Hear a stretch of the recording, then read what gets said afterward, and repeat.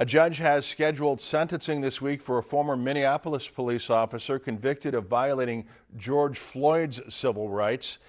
Thomas Lane was one of 3 officers at the scene in 2020 when then-Officer Derek Chauvin pinned Floyd's neck to the pavement with his knee for more than 9 minutes. Lane held Floyd's legs while Officer J. Alexander Kang pinned his back, and Officer Tu Tao held back onlookers.